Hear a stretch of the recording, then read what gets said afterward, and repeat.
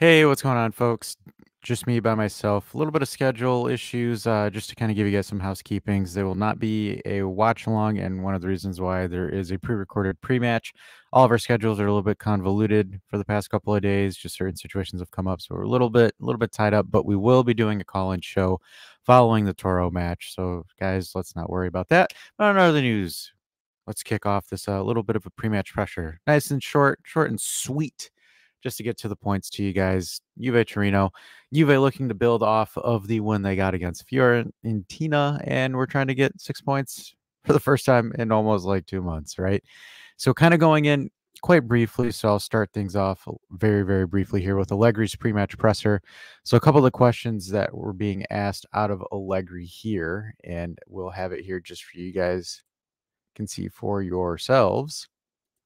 Allegri's thoughts on this is it's an important match, but at the same time, he kind of gives a little bit of a hint on what his future is going to be.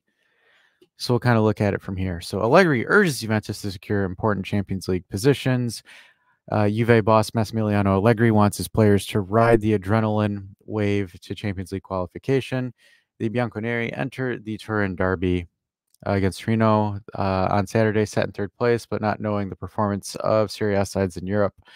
5 could potentially qualify next year for the Champions League due to certain results in the Europa League with Atalanta really thumping Liverpool there. But with the Italian title out of reach, they focused on securing some continental action. More so the Coppa Italia and top 4 in the league. So Allegri's response to the current actions is, it's nice to get this point in the season where the adrenaline is high. It will be an important match for us in the Champions League because it is fundamental for us, both on an image and an economic level. We cannot be absent from the top competitions for 2 years. So now 35 of the 40 days begin where the points are extremely important, in which we must fight to be victorious. Italian teams are doing well in Europe, not only this season. We must be confident to work and improve. I know we can improve to work to always do so. We want to be in the Champions League. It's a factor that makes the difference in this club. 1-0 win over Fiorentina on Sunday came at a crucial time after a poor run in Serie A. It was their second win in 10 games and a sequential one that came off of the Coppa Italia. He responds by saying, winning helps, and it's more important to win against Fiorentina. It's a hard clash to get us out of this difficult moment. We must have the continuity, but Torino will not be an easy opponent because they do have their own objectives. And this is kind of some stuff where he talks a little bit about his future per se. So I don't have it. It's a different transcript that I have from Canadian Dave. But in regards to Juric, he talks about Juric being a great coach. Thanks him for the kind words that Juric gave Allegri. But again, the goal is to make the Champions League. And then he talks about when you win, everything's seen in a different light. Against Fiorentina, it was a direct clash. It was important because in a period that we were experiencing, and though it might have not been pretty, we still managed to get the win. Criticism is always being taken into the account because it often comes from people who understand football. I listen to them and I take my cues, and you can always improve. Having said that, Sunday was my first shot of improvement. Talking about the future. Tomorrow it is Torino, and then it'll be Cagliari, and then we've worked over the previous month to get to this point where within the objectives we must achieve them. Gives me enormous pleasure and fills me with joys to have won as many derbies as Strapattoni, and getting on track of our goals is a beautiful thing. And my doubts, and right now I think as far as lineup goes, my only 2 doubts for tomorrow are Kostic and Illing, and between Cambiaso and Weah. So moving over to the FOT mob here, where we can kind of review and talk about some stuff here. So we'll go here, looking at the projected lineups. So FOT mob is saying we've got Szczesny, Gatti, Bremer, and Danilo in the back. No surprise there. It's going with Cambiaso, McKennie, Locatelli, Rebbio, and Kostic in the middle. Dusan and Chiesa at the top. I think that's a given at this point that Dusan and Chiesa are starting. It's spotty. I think that's going to be interesting to see, right? Because Dusan's growth and then Chiesa's kind of hot and cold. We'll kind of see how that all plays in together. I think Cambiaso and McKennie on the right. Obviously, that makes sense.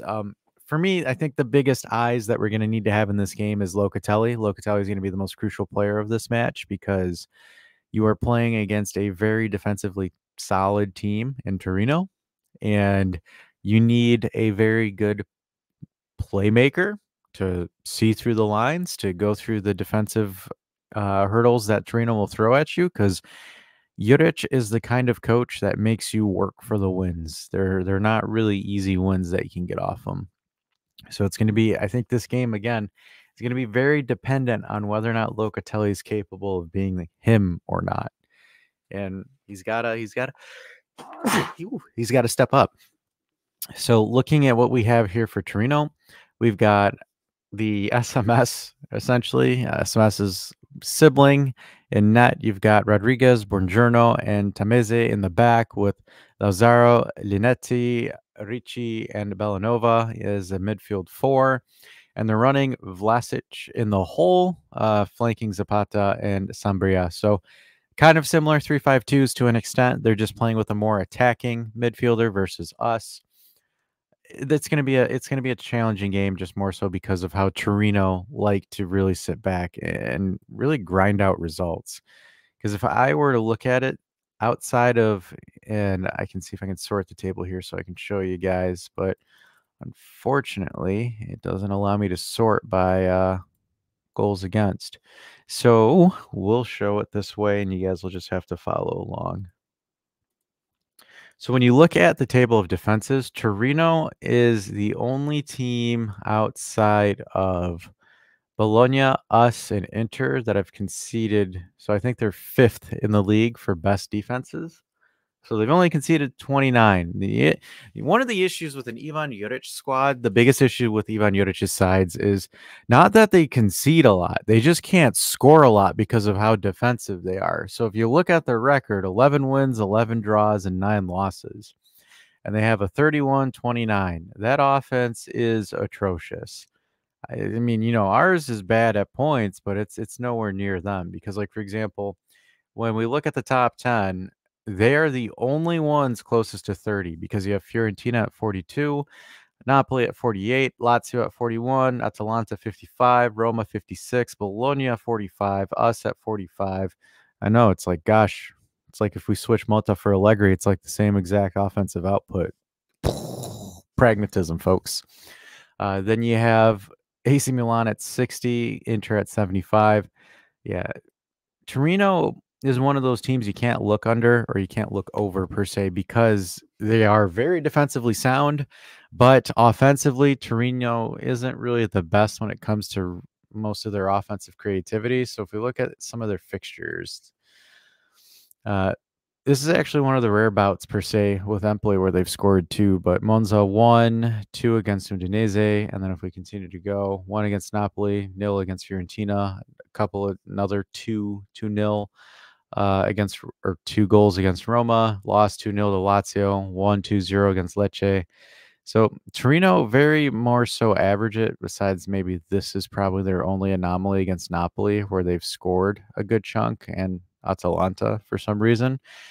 So you can't take an Ivan Juric side quite lightly, because they get by the lower level teams 1-0, and then they go to beat the better teams 3-0.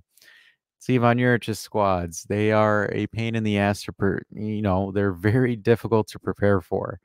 We struggled when Ivan Juric was at Hellas Verona. That was one of the hardest matches and one of the most unlooking forward to matches, if that's even a way to phrase it per se.